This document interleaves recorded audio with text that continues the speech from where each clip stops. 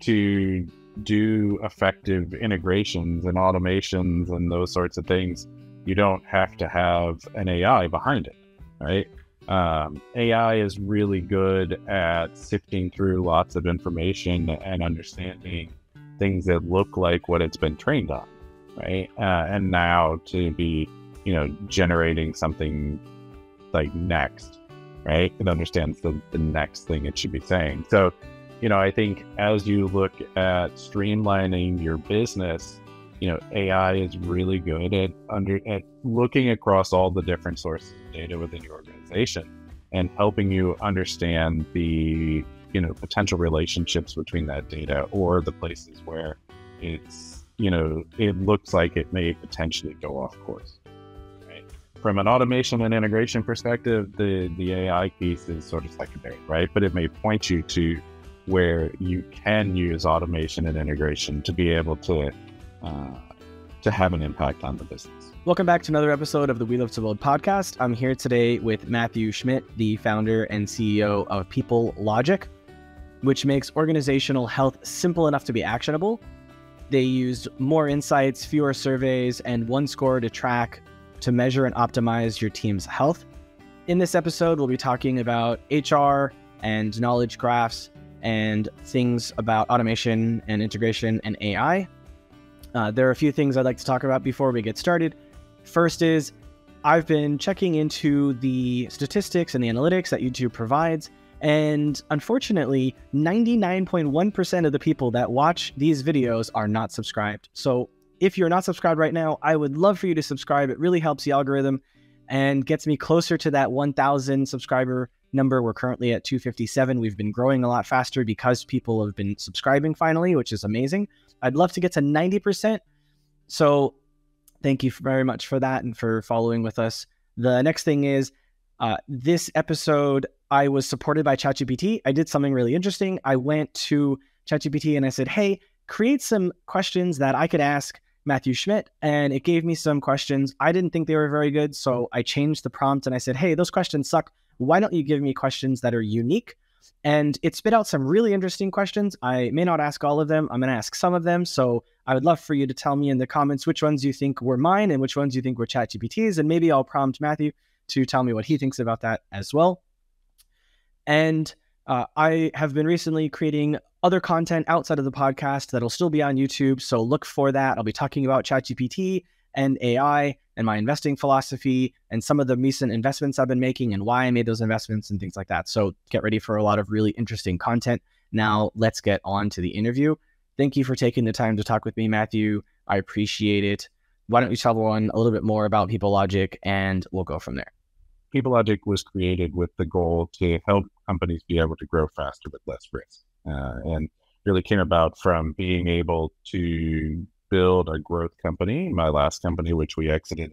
But seeing that, we made a lot of missteps along the way, but had all this data in the tools we were using to be able to make better decisions, right? And to be able to make better decisions about our people so that we could improve their engagement and their retention and their employee experience. And so, we have been working on that mission to really be able to help HR leaders be able to get a better pulse on their organization without the need for surveys, and to be able to have it be right in their flow of work without having to continually bother all the people on their teams to try to get feedback and insights. What were some of those missteps you made?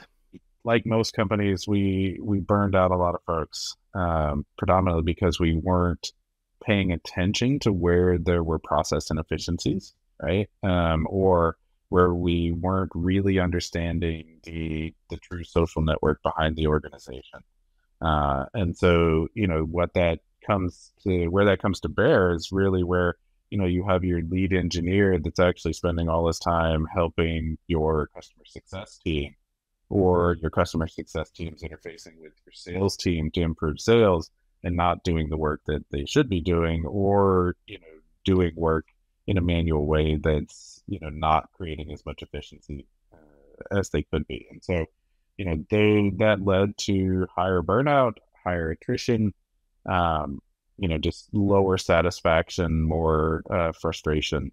And, with Peoplelogic, we're able to see where those bottlenecks are and where people are, really, spread too thin across the organization. You learned from the experience of the mistakes you made from that last business, and that led you directly to making this new company? Yeah, exactly. So, I would say that the missteps that we made around our people, whether that was around their engagement or because we lost great people that we shouldn't have lost, I would say those missteps probably increased our time to exit by at least 2 years, but possibly more. Right. And so, as I was transitioning out there, I felt that was a problem worth solving. That if I could help companies that were growing quickly make fewer mistakes, or to be able to get those early warning signs before they stepped on those landmines, that would be a valuable business to build. I completely agree that it's valuable to help other businesses to make better decisions. And that's one of the missions of my company, We Live to Build. So I'm glad that we're aligned on that. You said that it took probably 2 years longer to exit. Do you think there was a negative impact on the end valuation? And if so, even if you don't put a specific number on it, do you have an idea of maybe the differential? We had multiple product lines, 2 very distinct things that we sold. And, if we had solved some of these problems, we could have built up invested more in the second product line to actually drive its revenue higher, which, probably could have given us, probably not 50% more on our exit, but I would imagine 30%. And typically when you're exiting, that's a huge amount, because assuming you're one of 2 founders, that could be an extra few $1 million potentially in your pocket. Exactly. Right. And for our team, who were also all owners. Right. So there was, that was a challenge worth biting off. I have to make a disclaimer here now. A few days ago, I completed an investment in a brand new company that will be focusing on automation and integration and business intelligence services. So they're not a competitor to your company, but their philosophy is similar, where the goal is to streamline operations in an intelligent and efficient way. With that in mind, one of the types of businesses that I'm curious about working with and promoting the service to for the agency are companies that are thinking about selling themselves.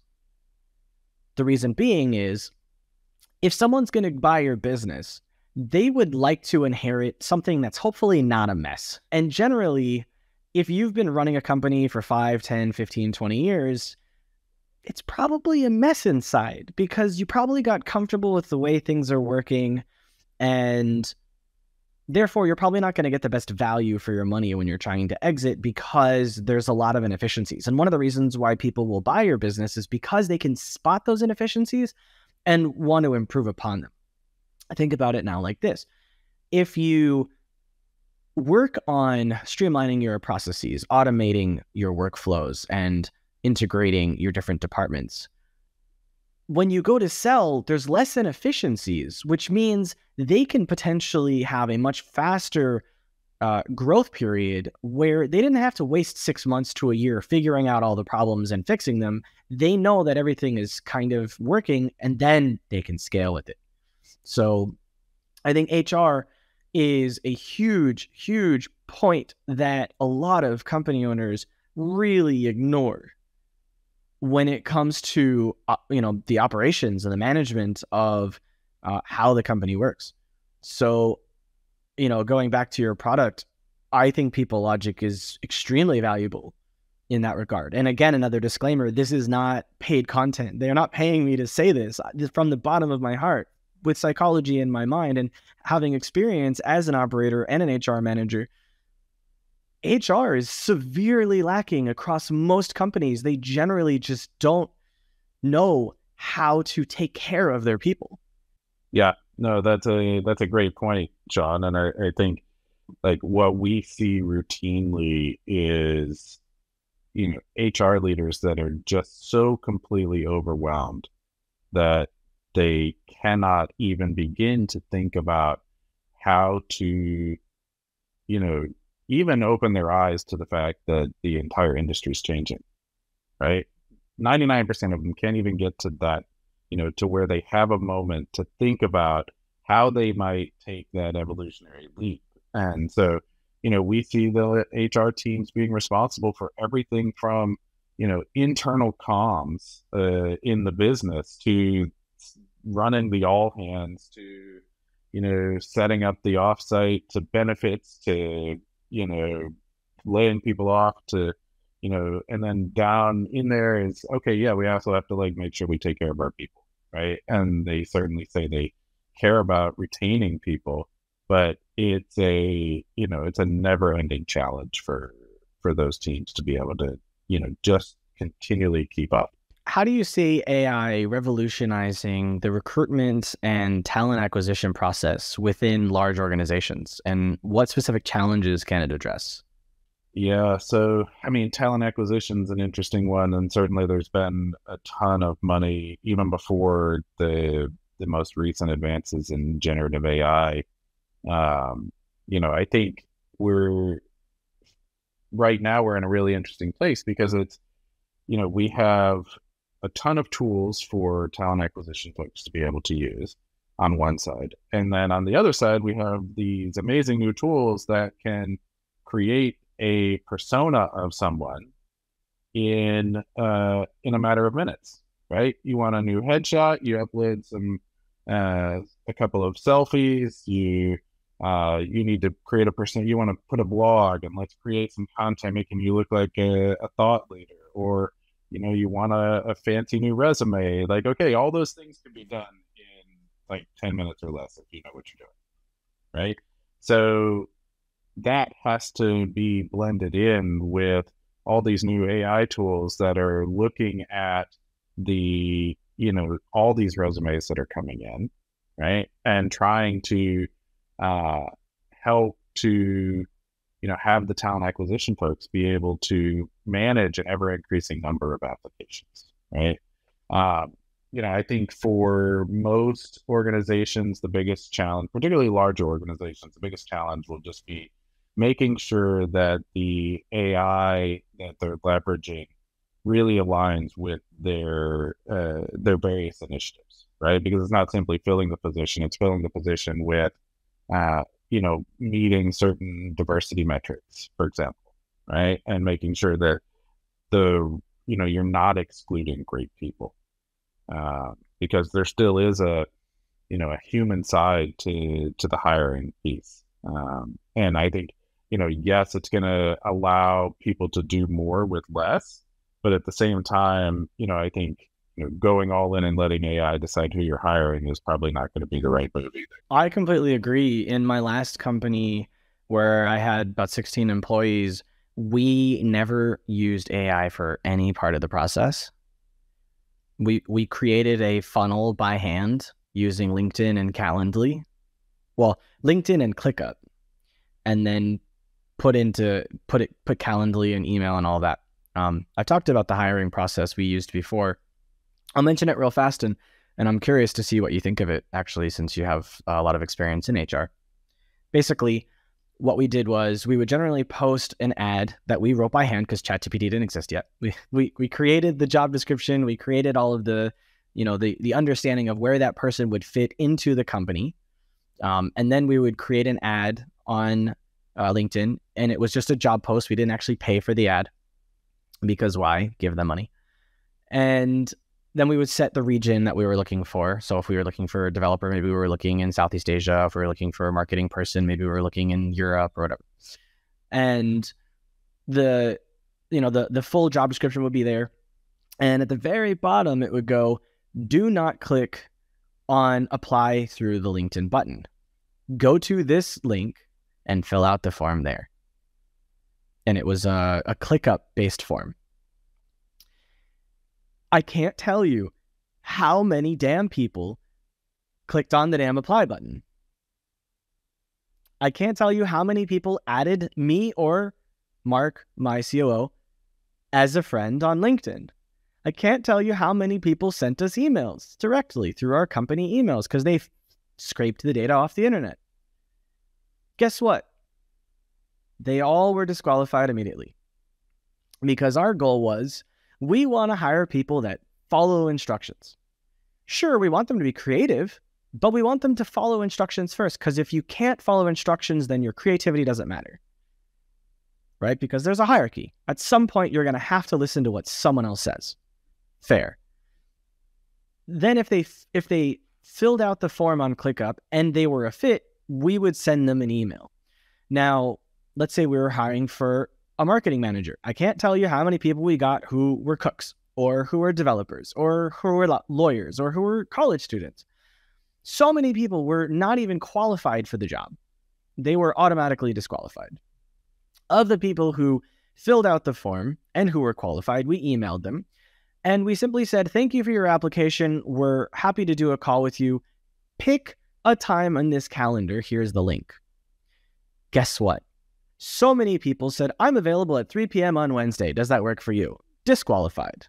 Why? They didn't listen.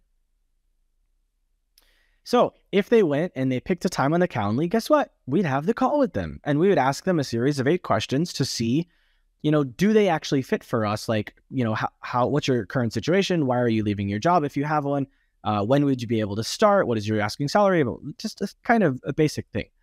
If they were a fit, we would then send them another email introducing them to the next person, and that person would do a hiring test with them, a hard skills test. And if they passed the skills test, they would then go and have a final call with, the COO and myself, whatever. We might have 400 applicants and only like 3 or 4 were qualified and actually paid attention and followed instructions by the end of it. It was annoying, but we got really good people because they were the only ones that survived. Do you think that's how a lot of companies do it, or do you think that's maybe not a smart way to do it anymore? Are there tools that we can use to streamline this process without dehumanizing the process? Because I'm afraid of using AI in a hiring process personally. A startup probably shouldn't use AI in the hiring process, right? The choice and the impact of the individuals at that early stage is too important, right? You don't want to hand off any of that or overlook a hidden gem that, might be a great fit ultimately, but, maybe is, a career changer, right? Or is, changing industries or whatever, but they have good skills, right? And they can follow the process. So I think, that process probably, I think absolutely it works, right? I think, probably it reduced the volume to a place where you were able to make it manageable, right? Because I do know as soon as you have those, you have the apply button and you run it through LinkedIn, you're going to wind up with, you could wind up with 400 or 500 applicants. And then somebody's got to go through those, right? And then you have to decide who you want to follow through. So, when you're dealing with that kind of volume, does it make sense to, at least have some tool that, breaks it down into different buckets? Like I could see that, like where it's a classifying sort of thing, right? So we, this person has all the skills that we want to see, and this person, followed the instructions and so on, right? I'm not sure of the current state of the art in the, in that world right now. We tend to play a little bit later in the HR stack than the talent acquisition space, but, I think it's all about a question of volume and how many of you are trying to get through and how many on your team are responsible for the hiring process. What's an example of how you've helped a company to kind of transform their HR functions and improve the way that they manage that? We have a couple of really key case studies. And the big thing that we tend to help them do is allow the HR teams to push down some of the responsibility, some of the management of employee engagement down to the individual managers of teams, to allow them to understand where they have their risk and bring that into their one-on-ones and their team meetings, and whether that's around operational inefficiencies or whether it's around the more human side of, people being overloaded or having, those, becoming that influencer across the organization. That allows the HR team to then become a bit more strategic, right? Instead of being constantly putting out fires. And so, with that in mind, we really stay very focused on, for the most part, that, the middle of the employee experience, from the after they've been hired and helping, we help to some degree to, help them measure onboarding, all the way through then to, just beyond where they're, before they're getting ready to perhaps leave the organization. Ultimately, our goal is to make sure that you're keeping great people. But, if you've got people that aren't great fits, you need to know that too. So you're saying that your goal is to push the information down to the lowest level manager who has boots on the ground or is managing boots on the ground. But doesn't that start from the high level? And if so, how do you create a high level strategy with a company in order to enable that? Because it really starts from top down, I think. The initial place that we start within an organization is that highest level person, whether that's, in HR typically, right? So we start by working with the HR teams or the people teams, and we work with them to create sets of enablement content, right? So whether that's, here's how you message this to the organization, here's how you, work to train the individual managers, here's our understanding of your goals for the year. Here's the, your current engagement levels from your last surveys. And here's your, your current attrition levels, right? And from there, then, we can work to kind of guide them through towards a path and a strategy that allows them to achieve the goals that they are responsible for, right? And then we work with them occasionally on, producing reports that they can use for executive team meetings and all hands and those sorts of things around some of the findings that we see that are useful for, showcasing the fact that HR is now data-driven and proactive, rather than simply being reactive and focused on compliance. How can AI be employed along this process so that what gets implemented for these people teams and these HR management teams to be able to streamline what they do, automate what they do, integrate what they do, so that as they scale, it doesn't break, and they can make sure that new teams or new people that come on get onboarded correctly and get trained correctly, et cetera? To do effective integrations and automations and those sorts of things, you don't have to have an AI behind it, right?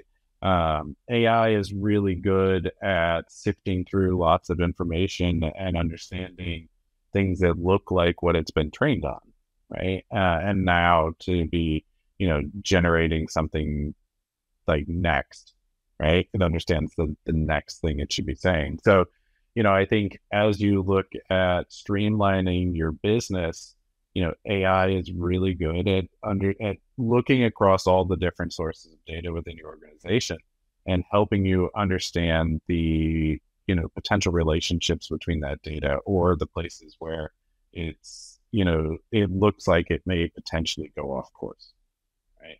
From an automation and integration perspective, the AI piece is sort of secondary, right? But it may point you to, where you can use automation and integration to be able to have an impact on the business. Would it make sense to use this enablement content to train the AI on how it can be effective in helping the team? Or is it possible to maybe create an AI chatbot that would disseminate this information or make this information easily available at the ask of a question from someone who's being onboarded, or even someone who's actually quite good already at the company?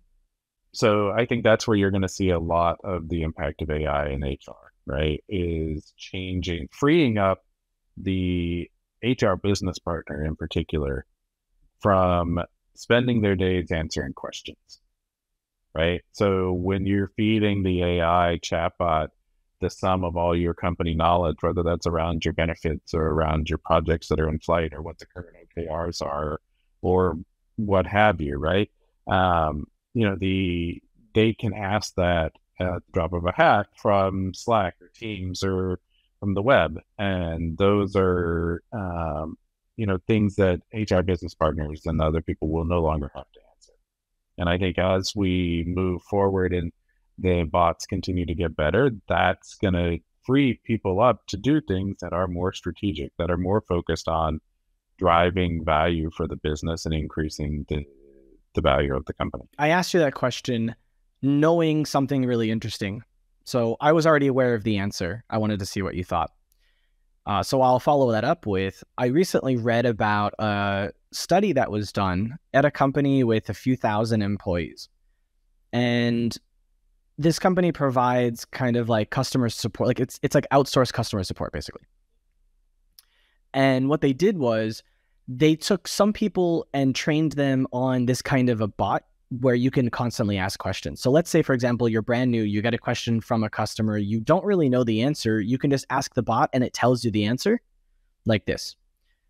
So they found that people who had been around in the company for 1 month were performing as well as, if not better than, people who weren't trained that way, who had been at the company for 6 months. That's not to say that the people at 6 months should be fired, but to say that this kind of a tool can drastically speed up the time for training people and making them proficient at providing at least customer service support. But that doesn't mean it can't also be put into, it couldn't be trained on your technical documentation for your development team to ask questions of the backend. That doesn't mean it couldn't be put into another thing about product so that your product team could ask questions of the feature specifications documentation. There's no reason why these words on a web page or on a document can't come to life and support the development of the knowledge of your teams so that they can help each other, or so that they can ask questions even between departments, so that you can prevent them wasting time trying to reach out to other people. That's not to say that the communication between humans isn't vital for the development of and the thriving of a company. But when people are so burnt out by meetings, these bots could save tremendous amounts of time wasted on emails and wasted on meetings. Those sorts of things, I think, make a lot of sense, right? Question answering is probably the simplest place for those to get injected into an organization. And it might be that it's, it might be that it's about a feature spec, or it might be that it, saves engineers time because they're not being broken out of their flow to answer a question. Or it might be that they can speed up writing a new piece of code by having intelligent blueprints, right? So, I think that there's, as far as efficiencies, we, looking at it in terms of how can we use the question answering capabilities and the generation of text of all kinds to be able to speed things up, right? We already use it in the sense of being able to, create the initial presentations, right? Using some of these new presentation generation tools that are coming out, right?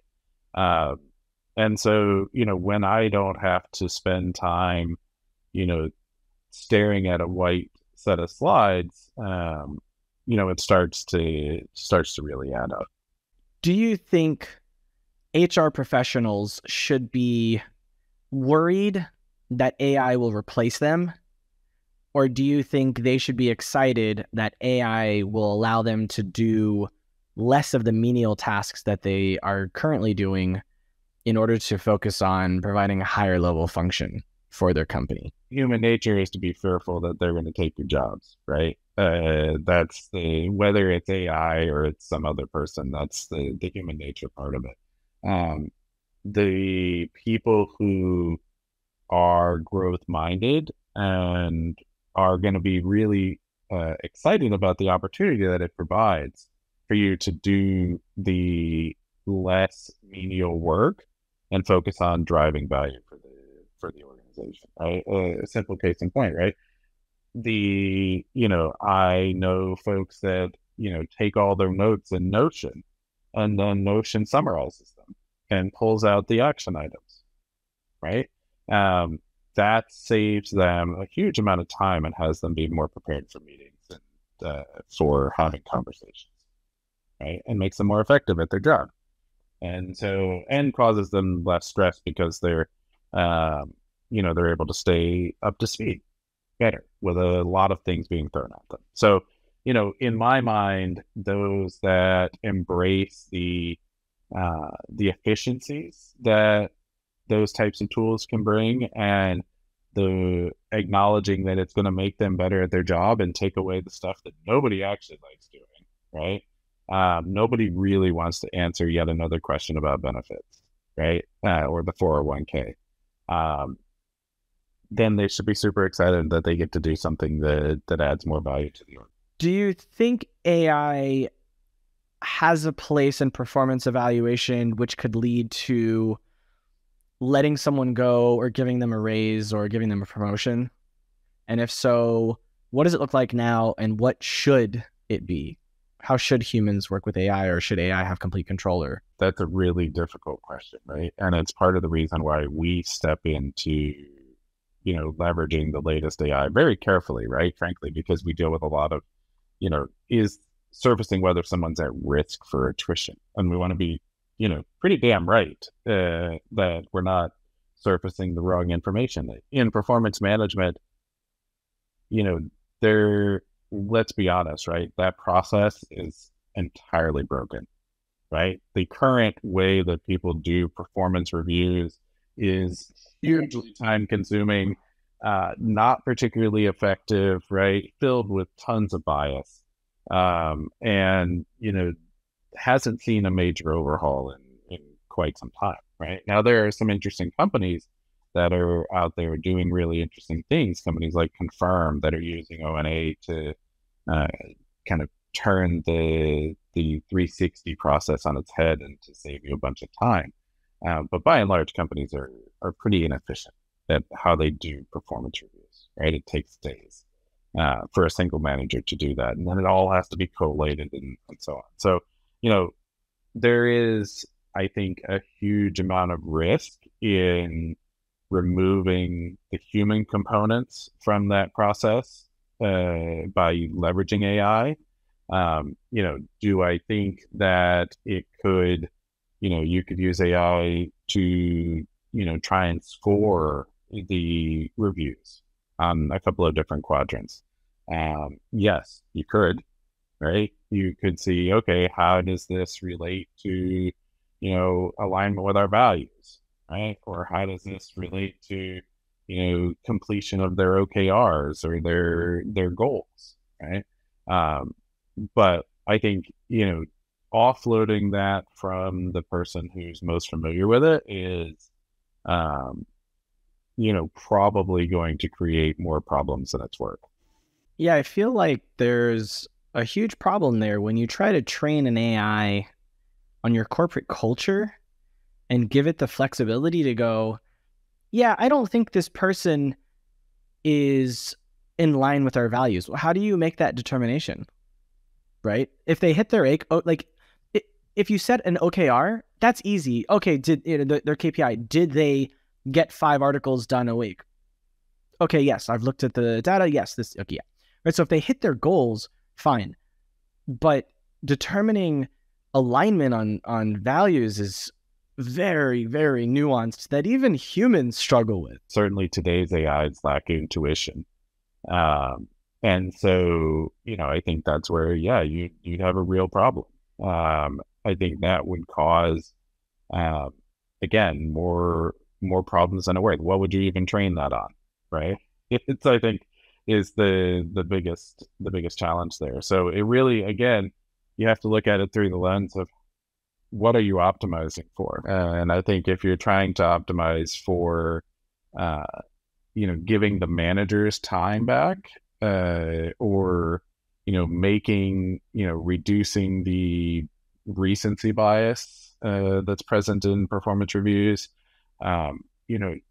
you can do those things, but you just have to know what the ultimate goal is that you're trying to do. If you're trying to simply remove managers from the performance review process, like that's not going to be super effective, but it might be effective in summarizing the performance reviews so that the next level manager is able to identify the, where they need to pay attention and drill a little deeper, right? That might be really useful versus, them having to read all of the reviews.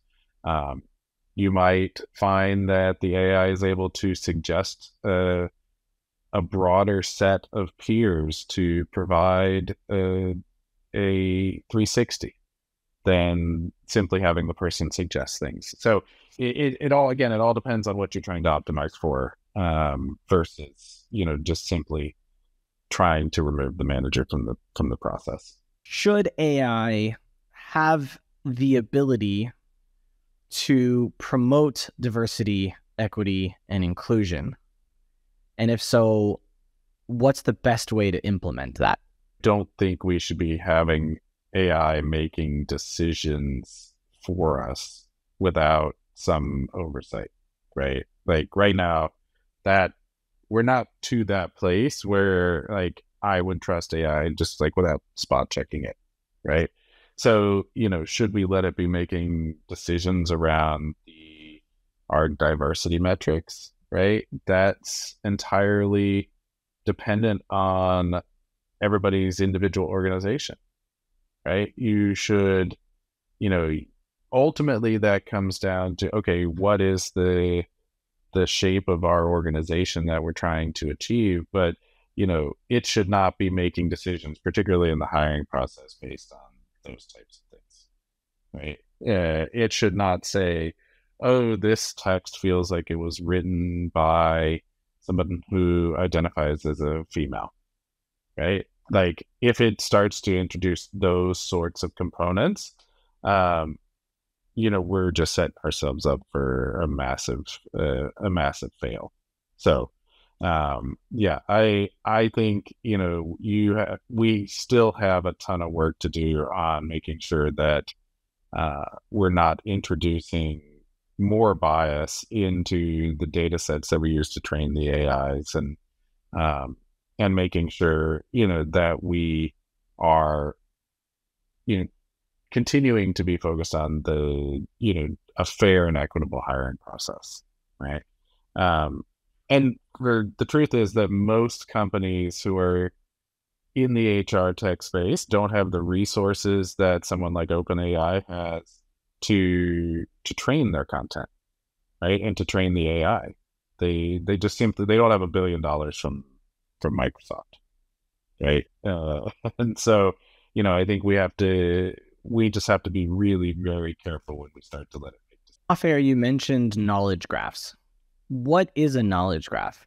A knowledge graph is really about, if you sort of take it at your low level, it's the connection of all of the different pieces of knowledge that exists within, in our context, we'll take it as your organization, right? And so, but it could be, if you think about it, organizational network analysis could be a type of knowledge graph, right? That's the graph of the people and how they interact within an organization.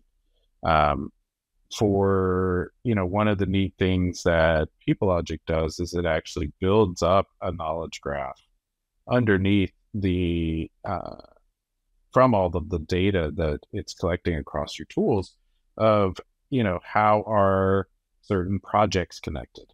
And so not just certain deals and customers and those sorts of things. And so, we build not just the graph of the people and how they're connected, but it's the people and what they're working on, and the information within the organization, so that then we can start to understand the impact to a business around certain interactions. So do you think an AI would be useful in sorting through that data to make higher level distinctions that could then act like a business intelligence system to help these companies make better decisions around how the organization operates? That's sort of the foundation of the business, right? So yeah, I mean, AI and truthfully, whether it's full AI or more machine learning, those are things that businesses are good at, right? Or that those types of systems are good at. They're good at seeing whether, this type of entity is related to this type of entity because, these three people are all working on it together, right? Or because we extracted it from this piece of content and we know that it's over here in this system, right? So, if you feed it enough of the data and you can understand, how to structure it in a way to find the interesting signals in it, then yeah, absolutely. It can surface the information you need to make better decisions. What is your hope for the future in regards to AI in general?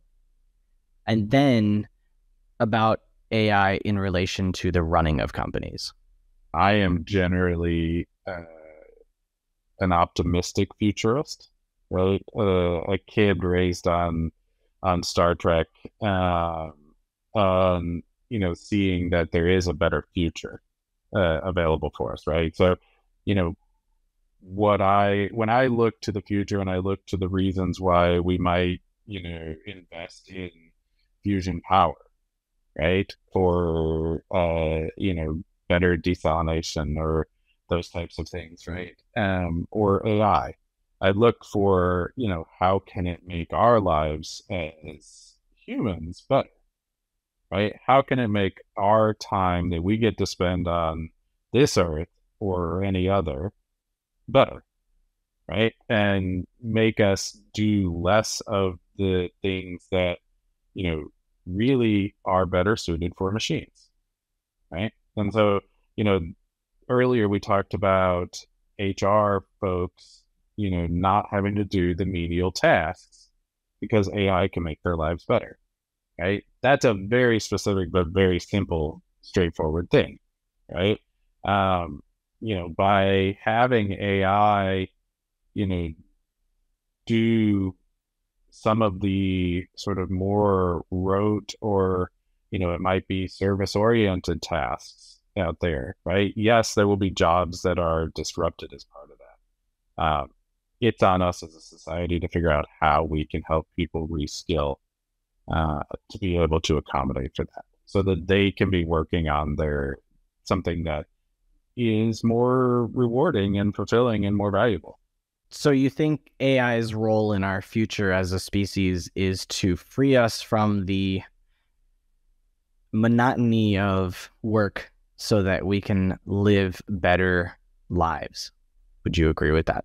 I would agree with that, in my mind, right? As an optimist looking at the future, right? Just like I believe that, using, future power technologies can save us from a world of scarcity, right? Those things are important in the ways that we look at how the future can evolve. Now, certainly that requires us all to, think in a similar way and to have the proper social safety nets and those sorts of things. But my general feeling is that it can free us from doing the things that aren't rewarding. Some people want AI to make all of the decisions for humanity.